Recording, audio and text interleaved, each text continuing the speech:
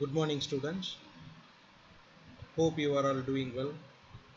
So, today we will see one important topic, kinetics of a fluid particle reaction system. Heterogeneous reactions are those in which more than one phase is involved to proceed.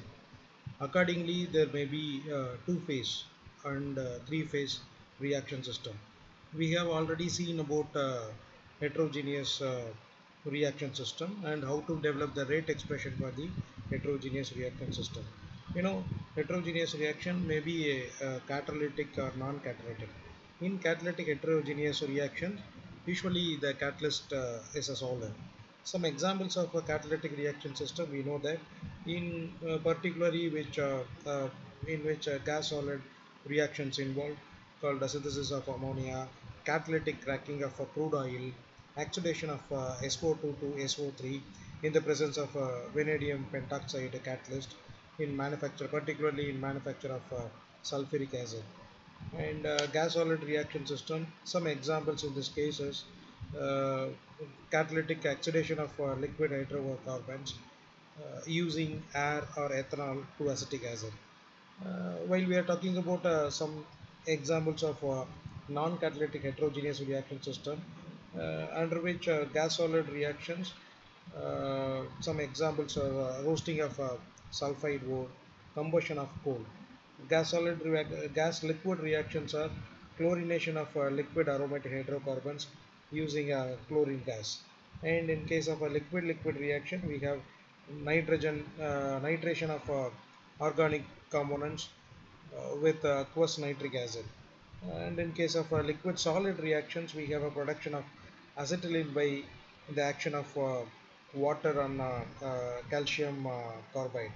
So that these are all some important examples we have seen already, and we know that concept of rate controlling mechanisms and rate limiting step for the system. Now we will see about some important aspects involved in kinetics of a fluid particle reaction system.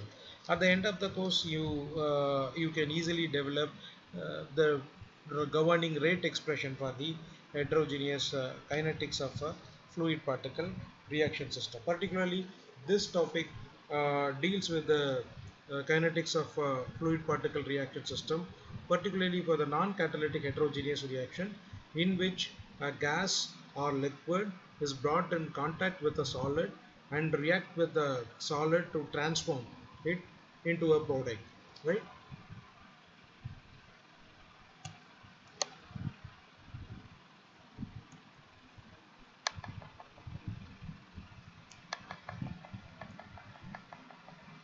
Okay, so uh, we already discussed that gas liquid reaction system and liquid liquid reaction system were immiscible case.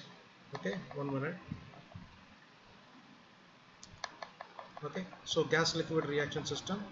So for the case of a gas liquid reaction system, some examples are we have seen already. For the case of liquid liquid immiscible reaction system, these are all the reactions occurred in the fluid reaction, whereas in the case of reactions with a solid state, the reactions are liquid which come into contact with the solid substance and react with it and inform a product. So the more general expression is given as uh, A of fluid or gas react with liquid or gas react with B of solid will give either a fluid product or solid product or a fluid and mixture of a fluid and a solid product. So in such a in case of such reactions, we have two different cases to consider. One is the particle sizes remains unchanged, right?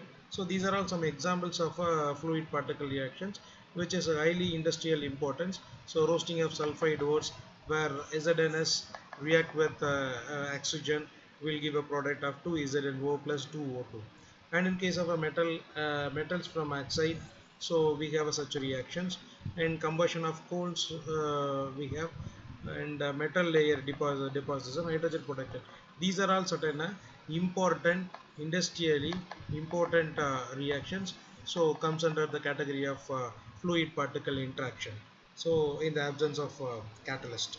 So let me see the two important cases, two important model we must know while we are developing uh,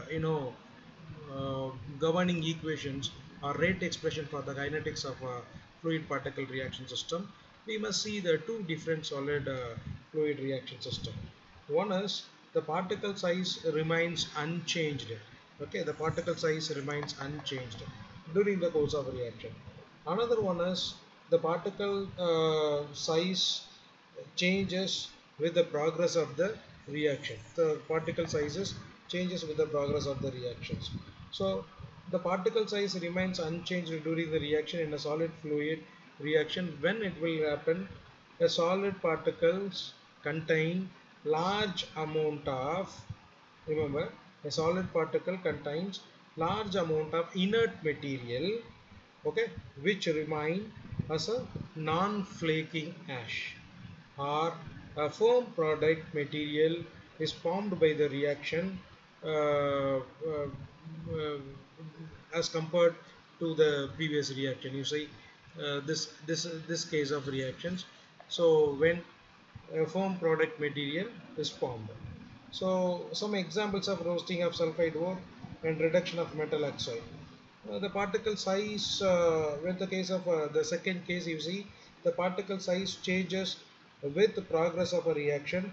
That is, the particle decreases in size, that is, shrinks during the course of reaction until it disappears. In fluid particle reaction, this will happen when a flaking ash or product material is formed, or the other case, pure solid is used in the reaction.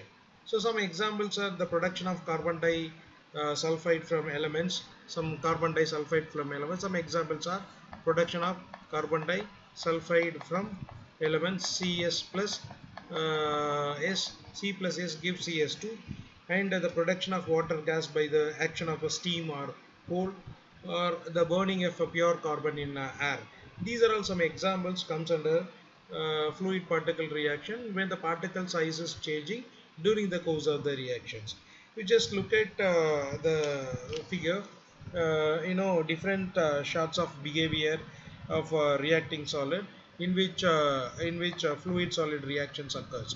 So the first case demonstrated by this pictorial representation, where initial unreacted particle is there. When fluid or a solid come into contact, fluid is come into contact with this particle, during the course of the time, the particle is converted. You can see this conversion of a particle by varying their color. So the particle reacted, it is considered as a partially reacted particle, and you see the complete reacted particle. The final particle must be hard, firm, or unchanged in size. So you just look at during the course of the reaction, during the when time increases, the particle sizes remains unchanged. Whereas in the case of a particle size is changing during the course of the reaction, so initial unreacted particle is there. When reaction occur, some flaking ash or gaseous product may come, and so the particle sizes shrinks during the course of reaction, and finally it will disappear. So these are all some pictorial representation for the particle size is changing during the course of the reactions. Next is it may be described by a simple two ideal models. One is progressive conversion model, another one is shrinking core model. While we are talking about kinetics of a fluid particle reaction system, the selection of a kinetic model is very much important. So every conceptual picture or model describing the progress of a reaction has its own mathematical representation, otherwise called its rate equation. Therefore, if we select a model, we have to accept its rate equation and vice versa. If a model matches closely with what really takes place, then its rate equation will closely predict and describe the actual kinetics of the reaction.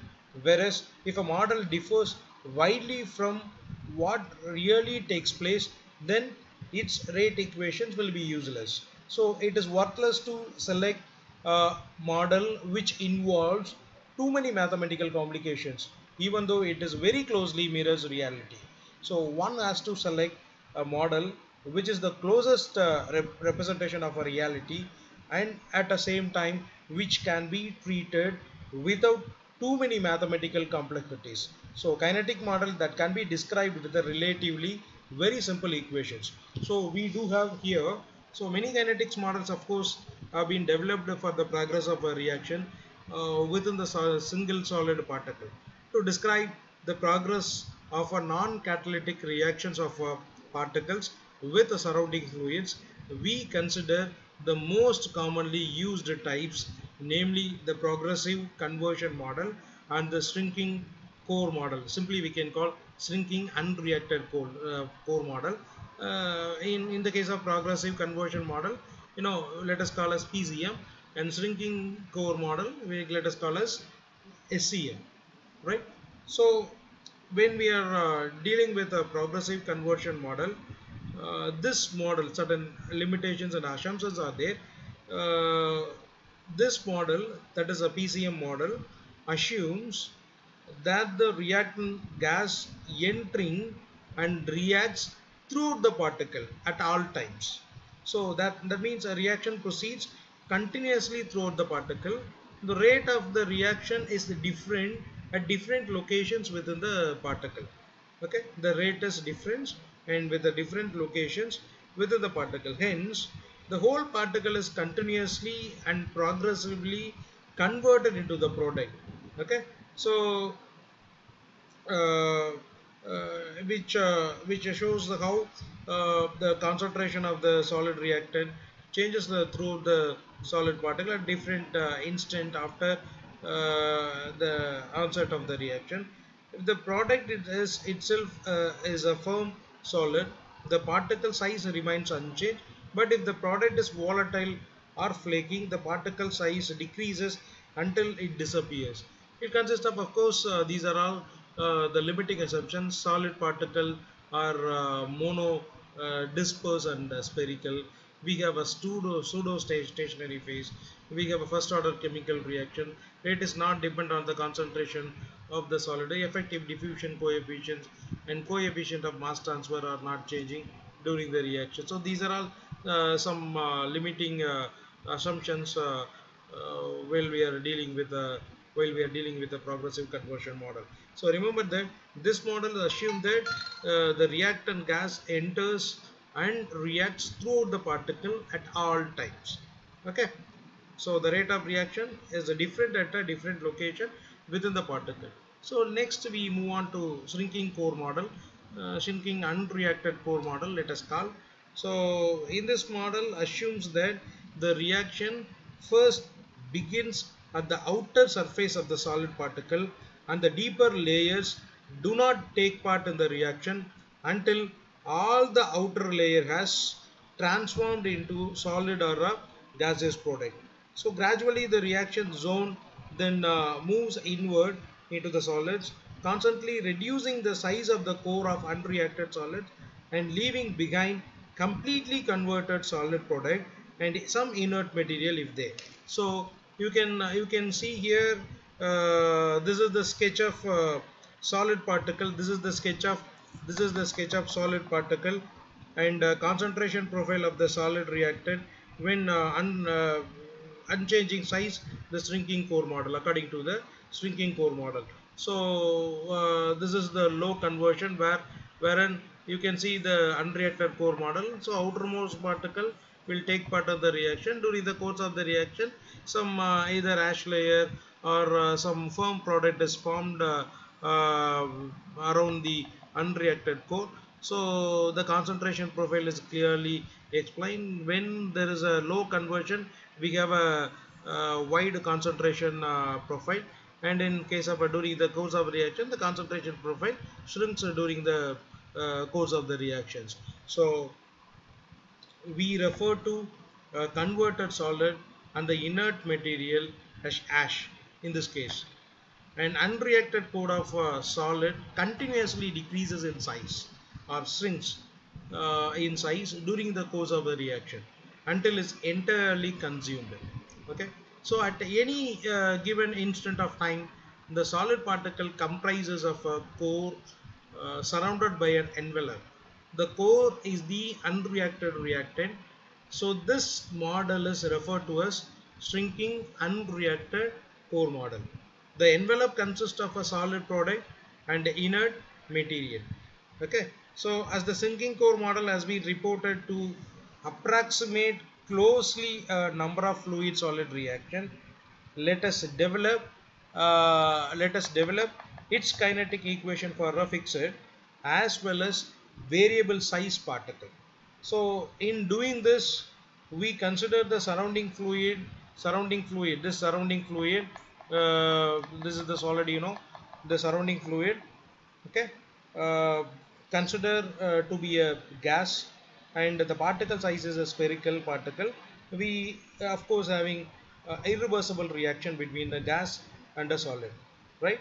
So you must keep in mind in this analysis that follows, we consider surrounding fluid to be a gas, but we must keep in mind that the analysis given below, the analysis we are going to see is appreciably equal well to the liquids, right?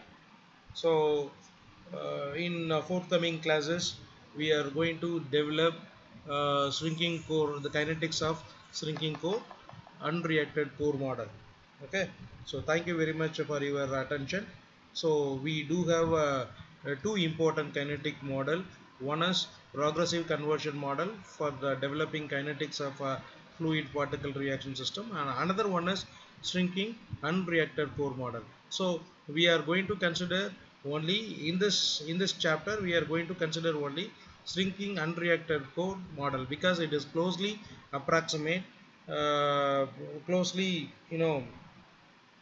approximately close to a number of fluid solid reactions, so that we are going to develop a rate expression and governing equations for shrinking unreacted core model. Thank you very much for your time. We will meet during next class. Thank you.